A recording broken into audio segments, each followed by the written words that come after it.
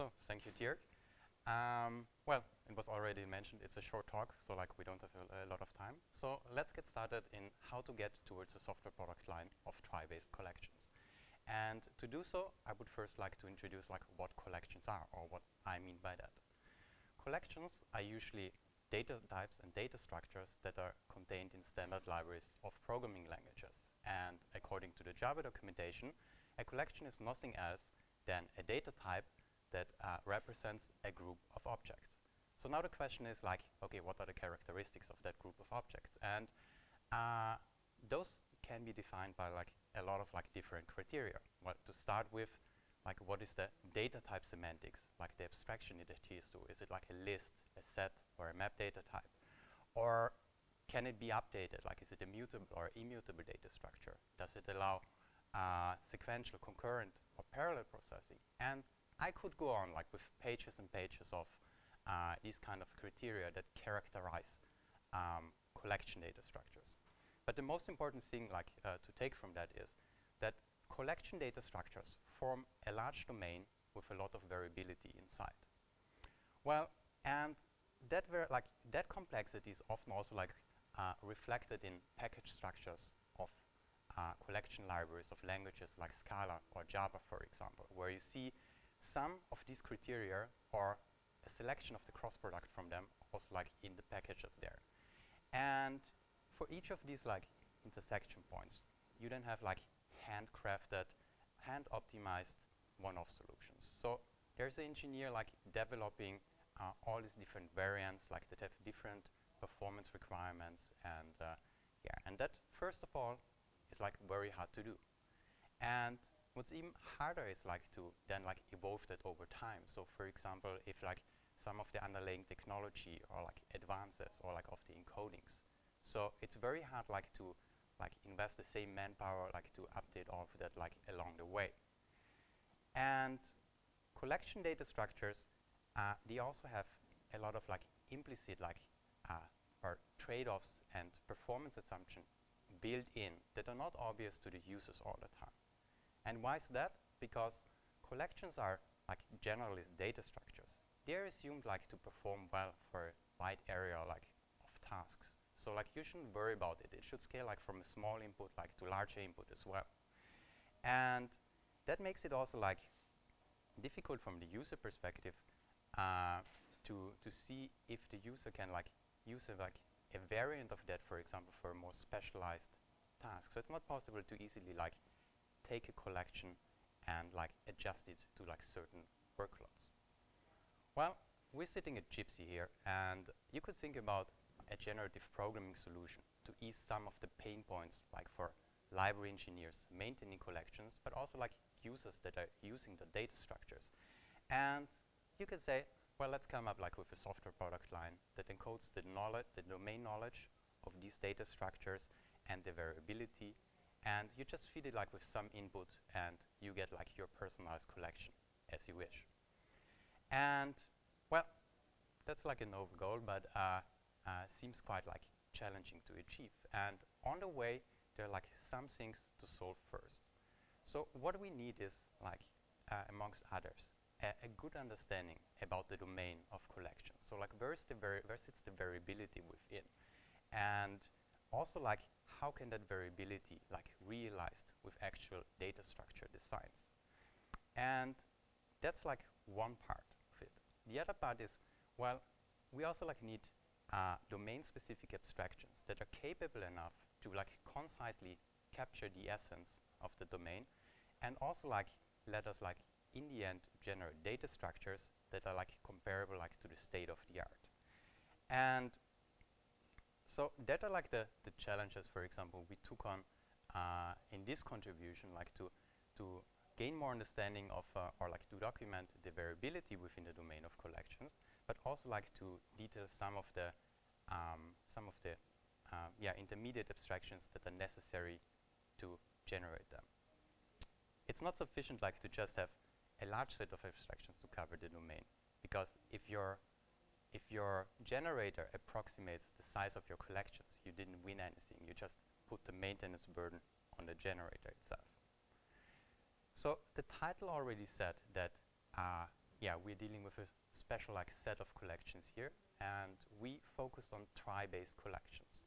So a trie is a prefix tree data structure, and in the modern context, tries are like the foundation to encode efficient, immutable data structures, as you can find them, for example, in languages like Clojure or the standard libraries of Scala or in the Haskell language. And we had the intuition that, well, with trie data structures, we can deliver on both fronts. So we can devise concise abstractions that are yet powerful enough to create, like, to generate state-of-the-art data structures with state-of-the-art performance. And so I would like to continue to talk a bit more about the variability and what we did there to understand the variability of the domain. So to do so, I would give you just a short visual glimpse of what a trie looks like, and especially here like an array map trie data structure. So compared to probably like a continuous array that you know from like hash maps or these data structures, a trie is a tree of arrays. So you just chunk up the data in smaller slices, and what you then do is like you arrange it in a tree structure. And actually, the tree structure itself also carries information. So for example, in the case of a list, you might like encode the index on the edges of the trees. Or if it's like a hash map or a hash set, you might encode, for example, parts of the hash code, like in this prefix tree data structure. So for tries, we then did a domain analysis, and we looked at all the different most popular implementations for variants of collection data structures implemented in tries. And as a result, we also came up with a feature model describing actually implementation choices you have for these trie data structures and for the optimizations within, but also for encoding different data type semantics. And once you have a feature model description, here you just see a short excerpt that corresponds to the previous figure. But if you're interested in the full model, have a look at the paper, please. Once you have that, you can devise feature configurations, for example, that designate, like here, a hash map, for example. And you can define the properties of that. And there's nothing wrong in, for example, having a predefined set of these feature configurations. But if you have certain needs, for example, that deviate from the defaults, as you might see them in collection libraries, well, go ahead and change them, and hopefully the generator is capable enough to spit that out. So, well, so that's an important milestone on the front end. That's the input we feed the generator, but also abstracts the domain knowledge on the inside of the generator. But what's even more important is how to concisely encode the differences. And that's what I would like to focus now on. So, as I showed you before, a trie is a tree of arrays. So in a trie, each node is conceptually an array. That's a very simplified view because you have additional encoding on the side, like bitmap encoding for compacting sparse data and so on. But in essence, it's an array. And well, that arrays and the encoding internally changes and varies from data type to data type that you want to generate. So it can be something, let's say, straightforward, where you have some mixed data approaches here, or it can be get really complex with having different typed section of an array, or well, somewhere in between. In this particular example, the arrays are modeled according to a certain schema. So you have on the left, you have all the data, the payload that you actually store there, and that is accessed from left to right. And on the right side, you see differently color-coded all the references to the subtree structures. And these are actually indexed from right to left. As said, because we are dealing with tries that are essentially array, trees of arrays, the array representation and the sections within are at the core of the domain. So that's also where we started with, is in devising like representations in like term representations in how you can like define all the different partitions or like sections within your arrays. And you can imagine that to be very similar to just like partitions on your hard drive. Like you have a large chunk of data and you splice it up in different type sections or that have different properties. And once you have that basic description, you can just like rewrite that description based on probably your configuration and then get like optimized memory layouts depending on like what your collection should deal with or like what's your target platform. And as I said before, like we're dealing like here with tries that are predominantly used for immutable data structures. In immutable data structures, you have to perform a lot of copy operations. Let's say I just want to insert data in the payload section.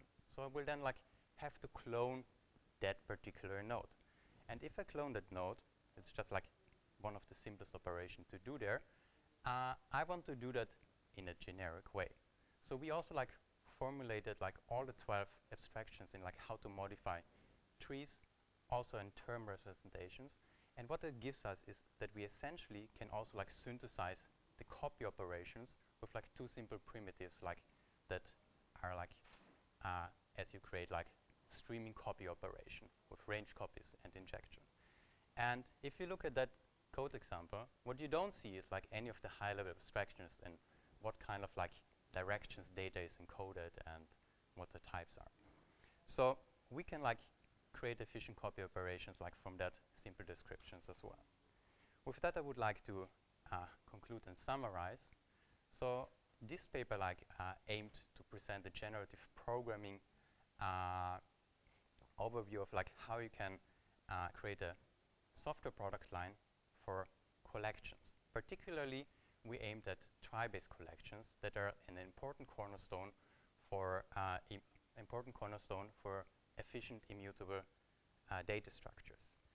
As one important part, we devised a feature model that captures the variability within the domain, and we also devised a concise set of domain-specific abstractions to efficiently generate those. Okay. If you would get in contact with me, you can find me on Twitter, talk to me later. You can find some generated data structures in the capsule library and the generator here. Thank you for your attention.